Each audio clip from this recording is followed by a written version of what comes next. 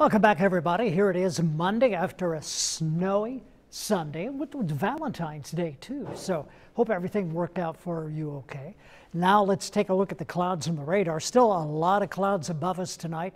They'll continue to be there. And then even into the day tomorrow. Back out here to the west, what we have is another system coming through, which brings us the potential for a wintry mix. High tomorrow 37. So even though we're getting a little precipitation, some of what we're getting will melt off, and that also is a good temperature for toggling back and forth between a wet snow and maybe some rain. Wednesday 38, Friday 47. Now this is, look at this, light rain possible on Friday, but hey, 61 degrees, and then 57 on Saturday and 53 on Sunday. So any snow that we have on the ground right now, unless it's in shade, most likely is going to be moving out of here as we get into above freezing temperatures. Right now it's 33 degrees, Linton 33, Bloomington 36, Vincennes 34, Olney 34, and Flora has 37 degrees. Little or no wind out there, and so because of that we've had no wind gusts, though during the late overnight last night we had 13, 18, and 16 miles per hour. So the wind chill right now is in the 20s and 30s.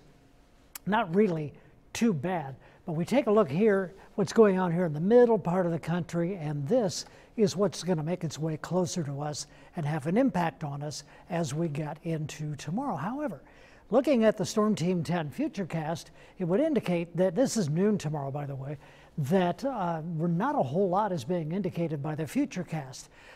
I'm not sure I agree with this. I really believe we have the potential to have at least some light wintry precipitation.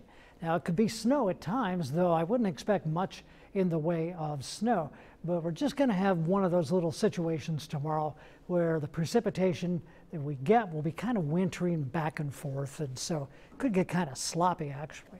Cloudy and quiet tonight because there's snow on the ground, but then areas of fog developing.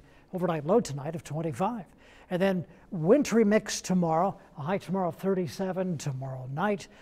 A wintry mix through the early evening hours, and that's going to mean we have some slick places during the overnight tomorrow night. And then on Wednesday, a high of 38. Thursday, 47 degrees. And Friday, we could be around 60 degrees or so, but about a 20% chance of rain. And then Saturday, 57, Sunday, 53, and Monday, 45 degrees.